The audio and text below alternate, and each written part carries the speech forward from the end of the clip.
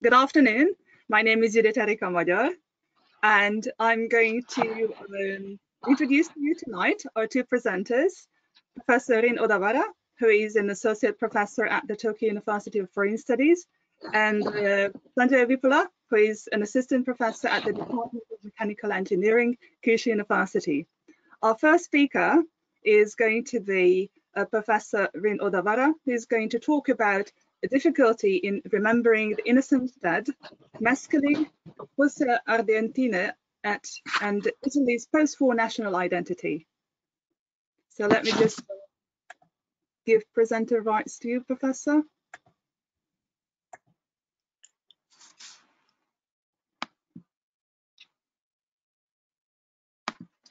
Okay, thank you for introducing me. I'm very happy to be part of this interesting seminar. Well,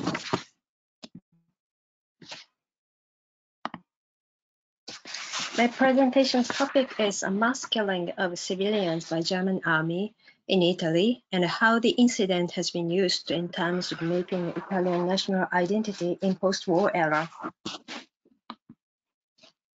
On March 24, 1944, the German army occupying the northern part of Italy took 335 Roman citizens to the caves named Fosse Ardeatine near the city of Rome and shot them to death.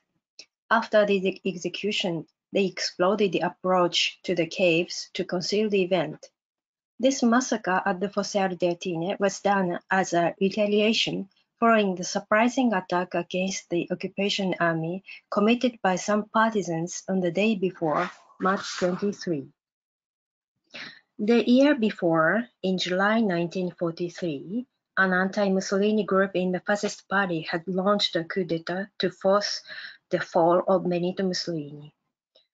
After making truce with the Allied forces, Italy declared war upon Germany in October as a co-belligerent state of the Allies. This left northern Italy under German military control. The German army also effectively ruled Rome, the open city, which had lost all defenses. However, the resistance movement systematically opposed the occupation. The German SS and army battered and killed these resisting partisans, but mass slaying of civilians also took place. The massacre of the Fosse Ardeatine is one of them.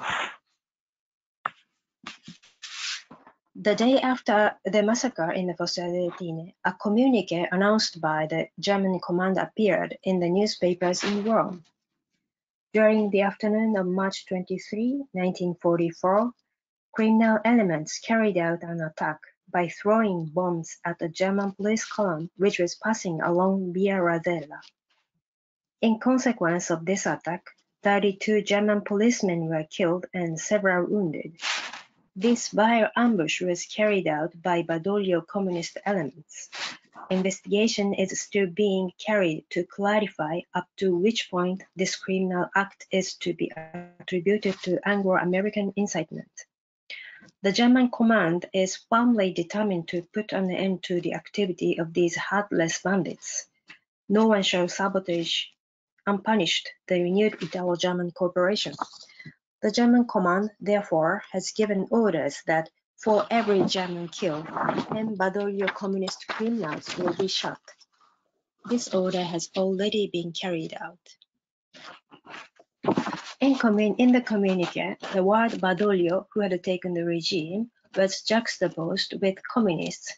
Obviously, he is not communist, but regarded as one of the worst enemies of the Nazi fascists.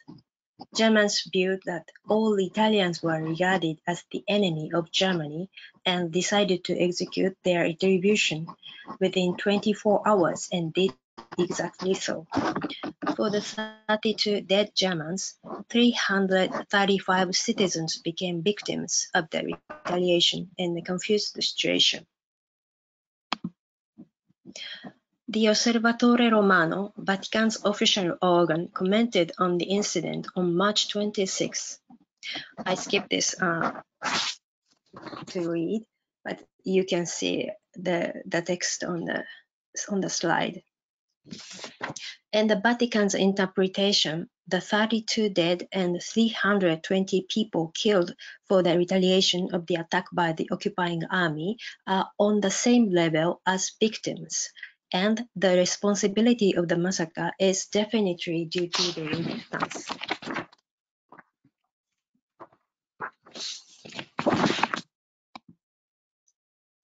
I would like to draw attention here to the narrative in which the attack by partisans and the massacre of the Fosse Ardeatine are directly related as a cause and a result.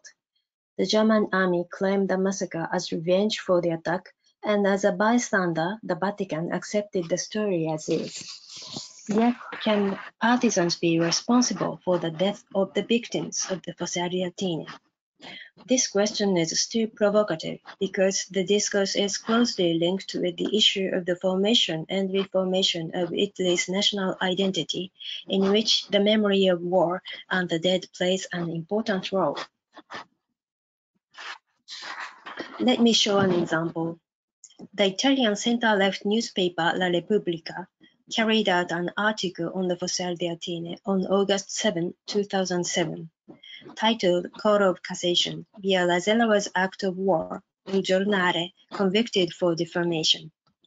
Il Giornale is a daily newspaper owned by Paolo Berlusconi, brother of Silvio Berlusconi, the notorious former prime minister. A family member of the leader of a rightist party had instigated a campaign in 1996 against the partisans who carried out the attack, in which published news articles assigned the partisan members with the responsibility for the massacre of the Fosse Ardeatine. The article in La Repubblica conveys the chaotic context in which the incident of the Fosse Ardeatine exists in contemporary Italian history and memory. According to the article, the Court of Cassation rejected the campaign by confirming the sentence of compensation for defamation in favor of the partisan members. The sentence of the court accused Il Giornale, the newspaper, of deliberate factual falsity about the nationality of the attacked German soldiers, their equipment, and the number of civilian victims. And the court also addressed the issue of historical revisionism, a tendency that criticizes the role of the resistance in order to lessen the burden of the past of fascism in Italian history.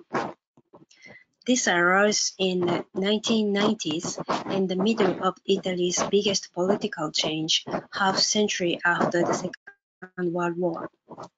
At that time, the political parties, such as Christian Democracy, Italian Socialist Party, and the Italian Communist Party, which had composed the anti-fascist movement and had been predominant based on the legitimacy of resistance in post-war Italy, declined, and the new rightist powers such as Forza Italia of Berlusconi and Northern League emerged. This new rising political power has utilized the nation's history and memory to drag down the traditional parties. The critical discourse of the rightists has emphasized instead the misconducts committed by the partisans and have relatively diminished the fascists' responsibility for the invasion of other countries and the devastation of their violence. Quote, therefore, it can be considered the non-correspondence to the truth of circumstances not marginal, such as the further equation of partisans and Nazis with referring to the aggression of Via Rasella, could be detrimental to personal and political honorability. End quote. In fact, nothing is unclear about the partisan attack and the following massacre from the viewpoint of historical studies. The investigation of the massacre itself started right after the liberation of Rome. U.S. forces, which arrived in Rome on June 4, 1944, formed a committee for truth-finding to examine the massacre, excavated the site, and identified the dead bodies. American journalist Robotics reconstructed the partisan attack and the process of the retaliation through U.S. Army documents, judicial documents, newspaper coverage, and so on. His work clarified the essential timeline of the two events. Immediately after the attack, the German dead were initially counted as 28. The German command had to make a list of 280 candidates for death in order to kill 10 Italians for every dead German soldier and to execute the order so that the reprisal would be accomplished within 24 hours.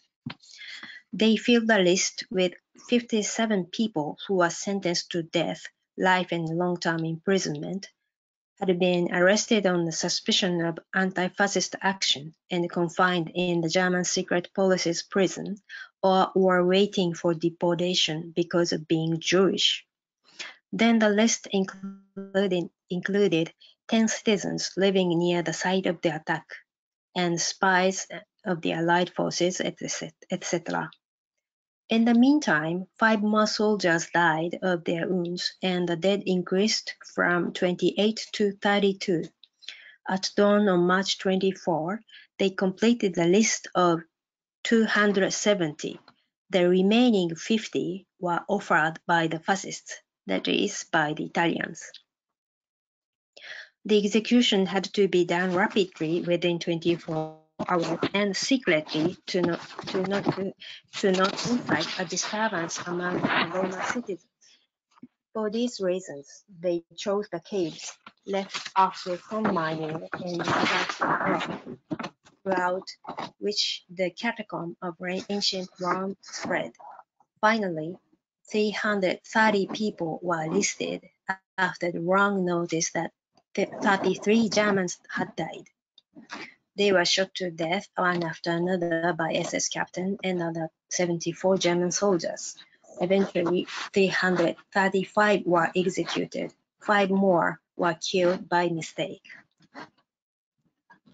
Looking to the occupations and the ages of the victims, they were diverse. It includes policemen, peddlers, architects and engineers, soldiers, public employees, laborers, farmers, priests, students, etc. Their ages ranged between 15 for the youngest and 74 for the oldest, as far as could be proved. Recent studies speculate that the number included 75 or 76 Jewish citizens. The construction of the monument at the site started in November 1947. The monument would be inaugurated 2 years later, on the 5th anniversary of the massacre. The ceremony is held on March 24 every year.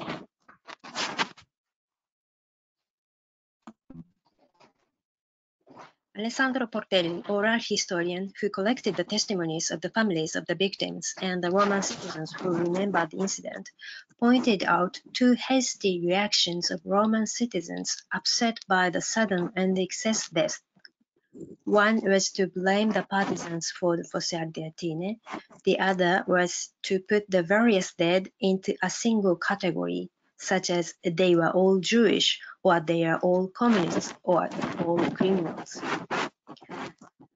Both of these reactions are efforts to identify the reason of death, but the fact kept tormenting bereaved families. A victim's relative noted that, quote, assigning responsibility to the partisans is instinctive. I guess it's a gut reaction, but we are made of guts and brain. In the beginnings, yes, you must understand. They tell you he set off a bomb, and because of that, they all. Even sources above suspicion, like the Osservatore Romano, who put the partisans and the German reaction on the same plane. There really was a process, a work of misinformation. I'm ashamed that I, too, heard this resentment. End quote. As if the confused emotion was reflected, there were 2 narratives of commemoration in the ritual.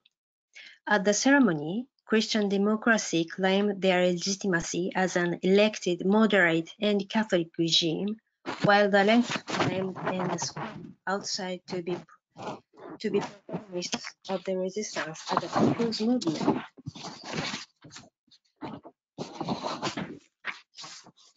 Both positions framed themselves as anti-fascists and shared a single representation of the reborn nation despite of their political confrontation. It made this site of memory into a national monument. However, taking any form of collective commemoration, it should oppress personal, intimate mourning. Quote, there was something artificial to it, of canopies and stuff. It made me angry, and I told Mom, no, I'm not coming to listen to those clowns. I'll just stay here with my father, and I'll speak to them, the dead.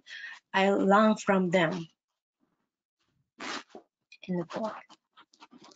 There we can find a difficulty in remembering the innocent dead, not as a part of something greater, nor as representative of it. In 1944, the next day of the news of the massacre of the students in the name of retaliation, the partisan members issued a statement that it was them to have done the surprise attack and to continue their struggle for freedom and independence for the innocent 320 victims. At least they, the partisans, knew well the innocence of the lost lives. Thank you for your attention.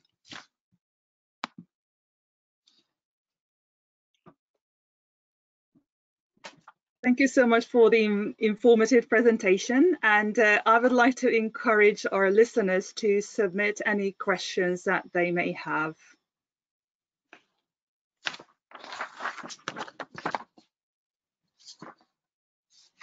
We still have a few minutes for that, so should you have any questions, you can also submit them later via email, or you can ask us on our website as you prefer.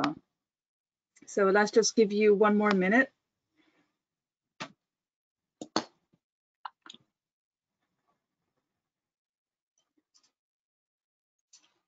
Okay, it seems at this point there are no questions. So thank you very much again for the very informative presentation.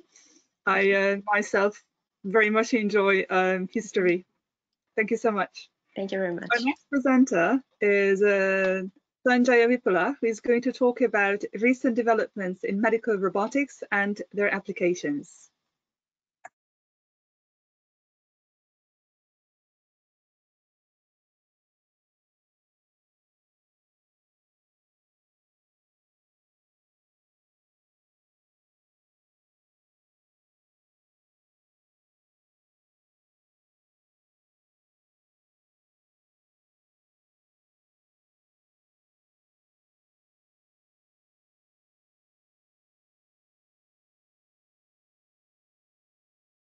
Yes, we can see your screen all right, so you're welcome to proceed.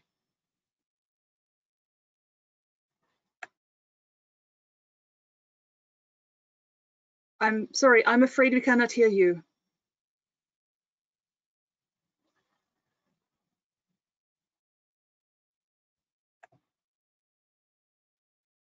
Okay, let me try to help with that. Okay, how about now? I guess now it's... Yes, perfect. Yeah. Thank you so much. I shall just mute myself. Thank you. Go ahead.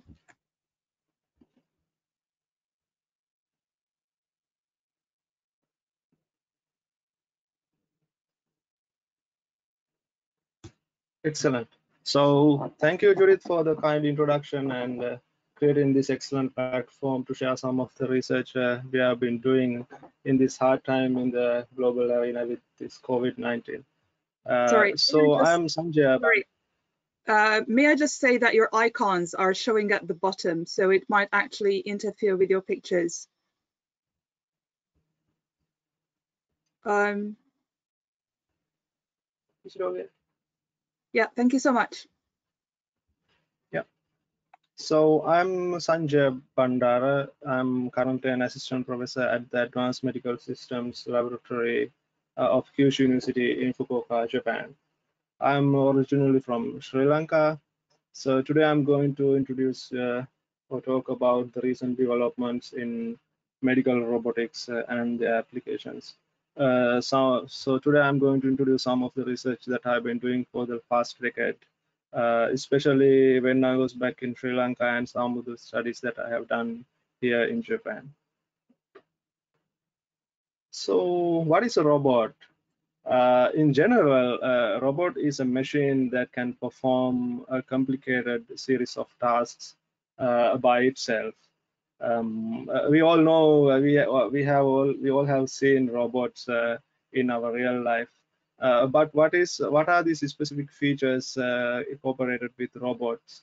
Uh, they can perform accurate and precise tasks over and over again without getting tired. But for us humans, if we do the same task over and over again, we get tired. But robots are not like that. And they can be small or they can be large as we need or according to the requirement. And robots, if necessary, they can be remotely operated. And especially when the robots when they connect with computers, they give most important access to the information. And one of the disadvantages with the robots, they not always they can operate autonomously, especially in highly complex and uncertain environments where some kind of human interaction is required to let the robot know what to do and what kind of operations needs to be done. So this is briefly what a robot means. And so what are the medical robots? Simply, a medical robot is a robot which is used in the medical industry. There are mainly two types. First type is the robotics to assist people, and then the next main type is the robots to assist doctors or surgeons. So in day-to-day life, we can say the patients and the doctors are the one of two main stakeholders in the medical industry. So the robots, medical robots, can help both these people. When it comes to robots that assist people, there are mainly two types: robots and machines that improve the quality of life of disabled or elderly people, mainly by increasing the personal independence. For example, there are some robotic devices such as prosthetic devices, which are artificial substitutes for the lost limbs of a human, or orthotic devices which can be worn outside the body, which we known as exoskeletons, or some technologies like functional electrical stimulation, FES. And on the other hand, rehabilitation robots, they can be used in clinical therapy, especially in neuromotor rehabilitation training. This is also one of the important area where the medical robots are being used. And on the with the other type, the robots to assist doctors and surgeons, there are different types of robots which we can use to help the surgeons in some of their tasks. For example, when they have to perform a surgery, the robot can assist in their surgery. One of the well-known surgical robots available is the Da Vinci. And they can help in investigating the human body in different ways. And also, they can help in diagnosis of the different types of health conditions of the human. So today I'm going to introduce one robot from each category which I've been doing. So what are the impact of the medical robotics? If we say the challenge versus the number of patients of a certain medical procedure, with the traditional procedures, if there is a high challenge, the number of patients that can be treated is getting low. But with the introduction of the robots, the challenge level will go down eventually when we introduce a robot to replace or to support a surgeon or some kind of medical procedure. So with that, we can reach to higher number of patients, more importantly, with high efficiency and more user-friendly environment. So using robots simply will improve the reachability of the medical procedures to the mankind. So the first robot I'm going to introduce is on the robots to assist people. This study I mainly did when I was back in Sri Lanka at the University of Moratuwa. The robots to assist humans, they can be mainly, I'm going to today focus on the wearable robotic systems. So mainly wearable robotic systems are the robotic systems that can be worn. For example, as I mentioned in a few slides ago, so the robots like prosthetic hands or exoskeleton systems, where we can the patient or an amputee can wear them to support their daily living activities when they can't perform certain things by their own. And this is the research landscape.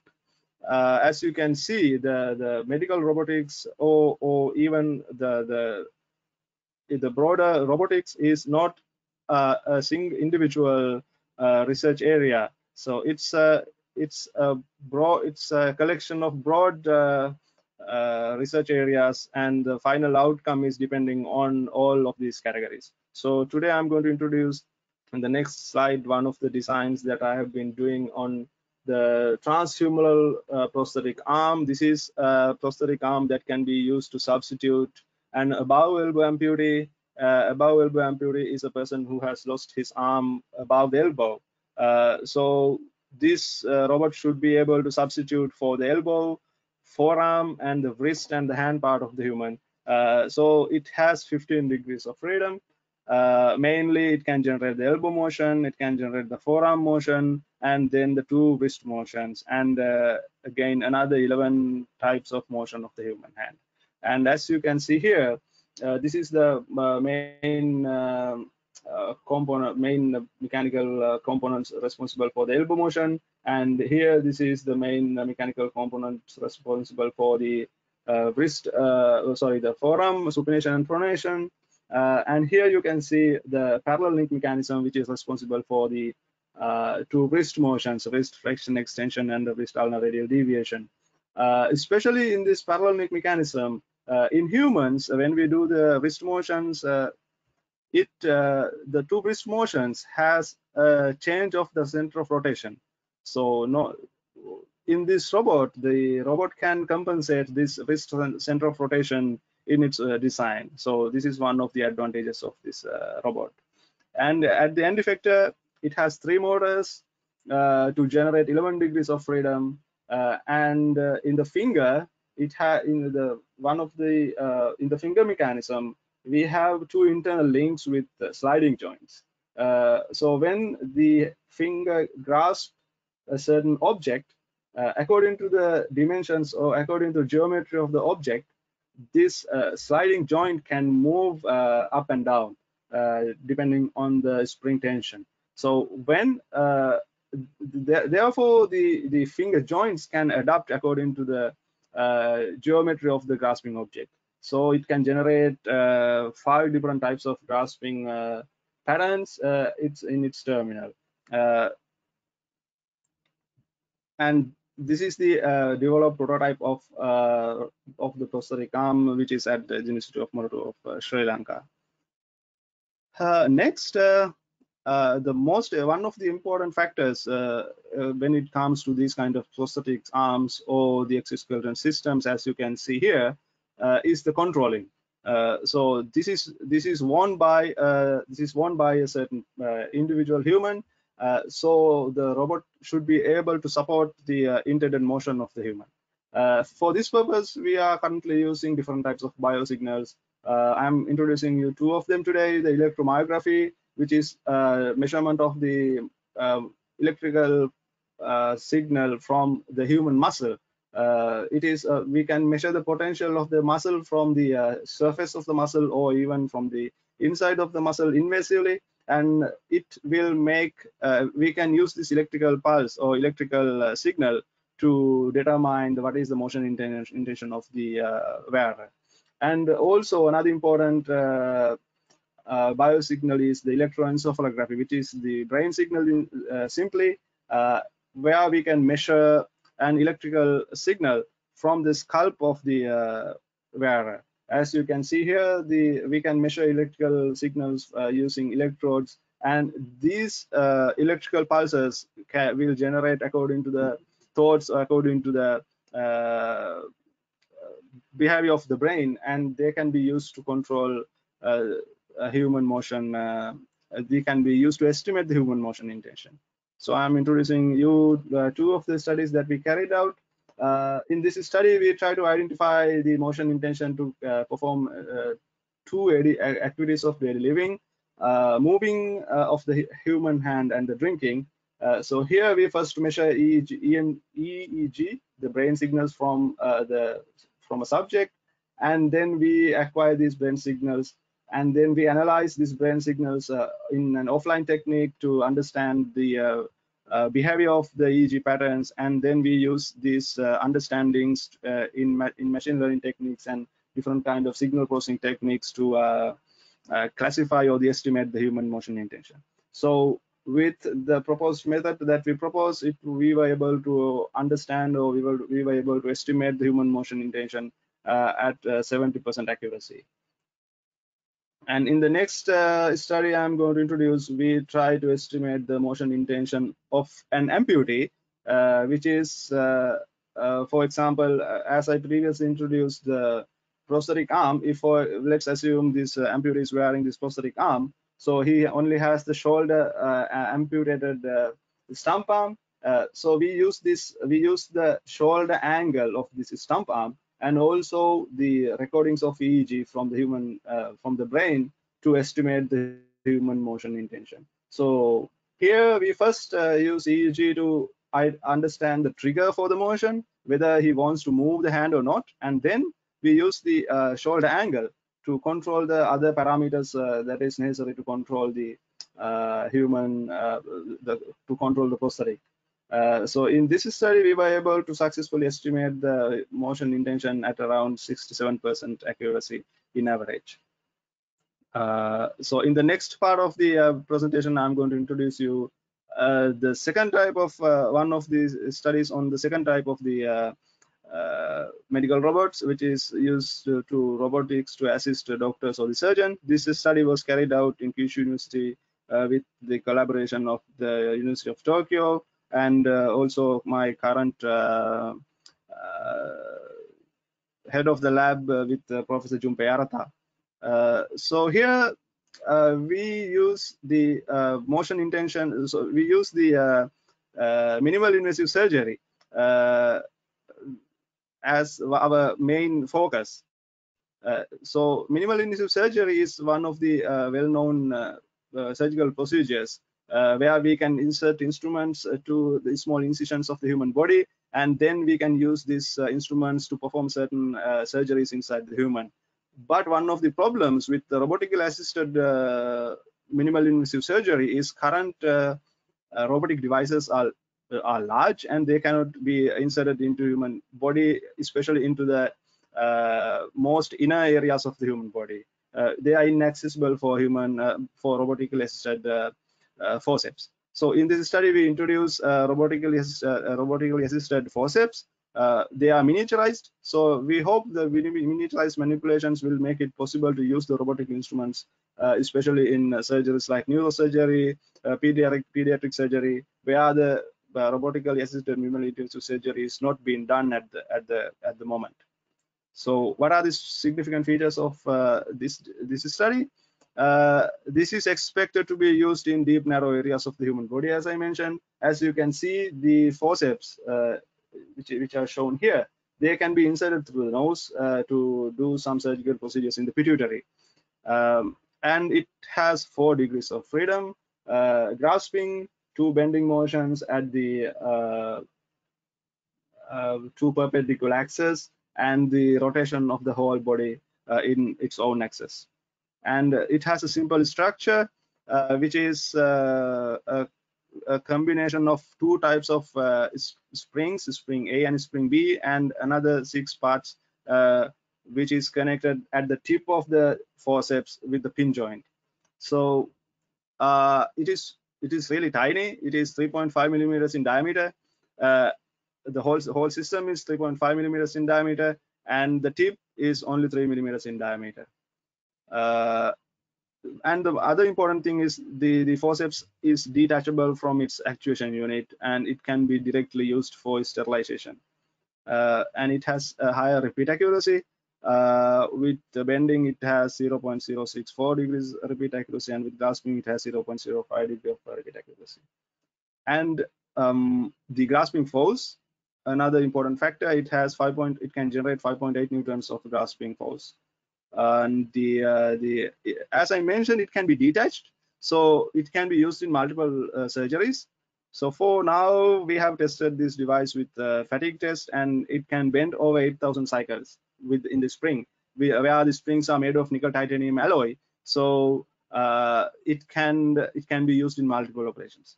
And this is how we do this, and this is the main design. So the two springs are attached at the pin joint, and in the next slide you can see how the motion is generated. So when the two springs move back and forth, it can bend because of the elasticity of the used material, nickel titanium. And this is in the computer simulations, and in the real prototype you can see how we generate the back and forth mechanism. When we move the back and forth, these springs, it can generate bending motion. And for grasping, what we do is we just push and pull both the springs together so that it can generate the grasping motion. And we implemented this system with the support of University of Tokyo, and this video demonstrates how we can perform suturing task at the artificial membrane of the dura mater so this procedure was done by a surgeon at the University of Tokyo. So the robot can be successfully used to do suturing task. That's all, and thank you very much for your kind attention.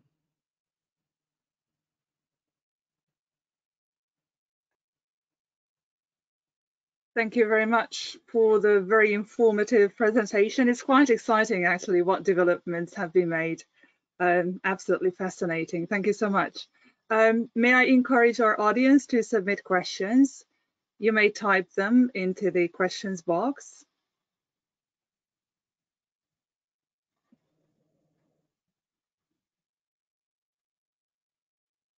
You can find the questions box right under the attendee list, if you can actually see that. Alternatively, I can simply encourage you to write an email to either our professor or to us, EURAXESS Japan. Any questions at this point?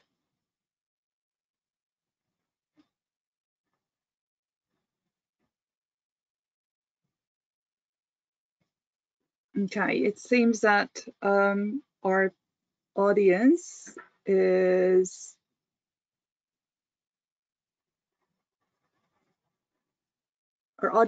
not having any questions at the moment. So I would like to thank all of you for participating in today's webinar. And thank our presenters for coming and taking time. I'd like to invite further presenters to contact us and talk about their research in future webinars. So if you yourself would like to present or know anyone who would be interested, please send us an email at japan@euraxess.net. Thank you again so much for coming. I'm looking forward to seeing you very much. Thank you for the audience. Frequent presentations. Thank you.